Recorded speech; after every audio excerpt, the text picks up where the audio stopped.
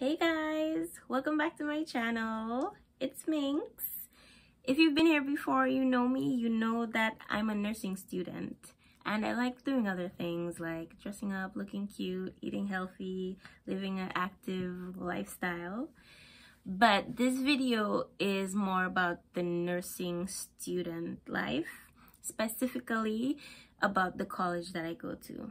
So I attend Brookdale Community College in New Jersey, and I wanted to try to make the information a little more clearer about what you need to do to get into the nursing program or requirements. So because a lot of people are kind of confused and don't know where to start, including me, I had no idea about anything about nursing and it kind of gets confusing. So I wanted to tell you the main things that you need to do to get started.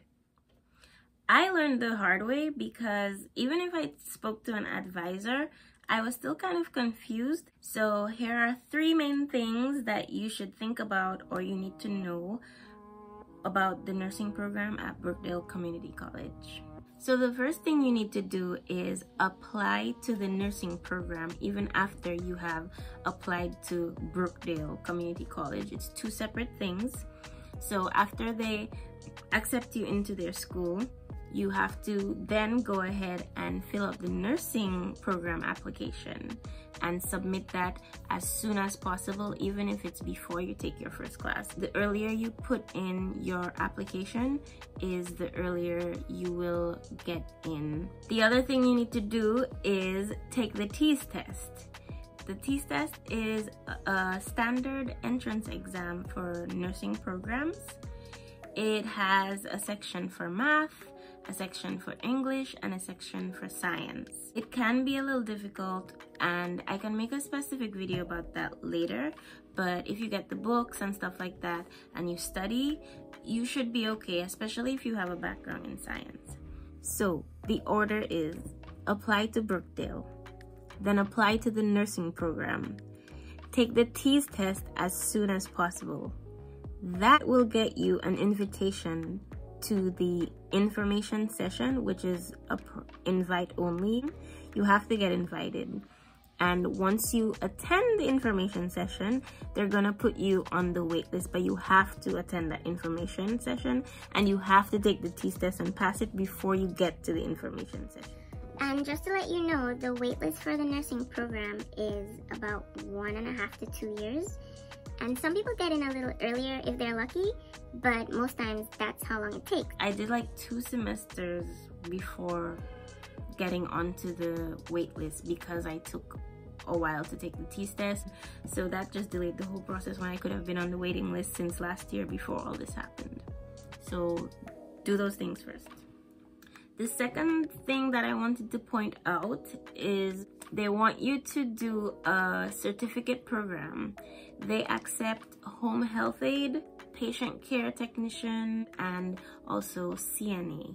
There's a little office on site that you can go to, and it's kind of like a affiliated company, but not really Brookdale itself. They offer those programs if you are having a hard time finding where to go. I have a home health aide certificate. If you definitely know you're going to be a nurse and going into nursing and you have no doubts about that, I would do that one because it's a lot cheaper and you waste a lot less time. So even if it's not necessarily a requirement to get you on the wait list, it's a requirement before you actually start the nursing program. So also do that. I actually found the book that has the certificate program prices. A home health aide, it's $825. CNA course actually is less than the patient care technician. It's $1,200. The patient care technician is $2,100. There's a lot of information and there's so much more that I can tell you, but I don't want to go on and on and on. So I just made 3 main points. The last point is just about the actual courses that you need to take. Now, I can't give you an exact list of courses because everybody's background is different. I had a background in science, so a lot of my courses transferred. But even if you don't have a background in science and you do have a college degree, they'll take like your basic courses like math and English if you've attended college within the past 10 to 15 years.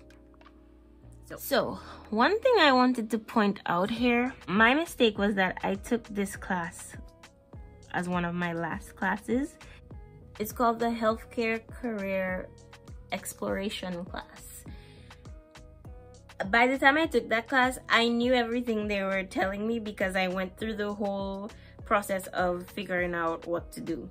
That class should be taken first. It's called HESC 107. It's gonna tell you everything you need to do to get into the program. That's basically what that class is about. There's barely any tests. There's no tests. You just do one paper, you do a couple things. HESC 107. I'm not gonna go too much more into the details because by the time you get to that class, you'll have a better idea of what to do. So yeah, that's the basics.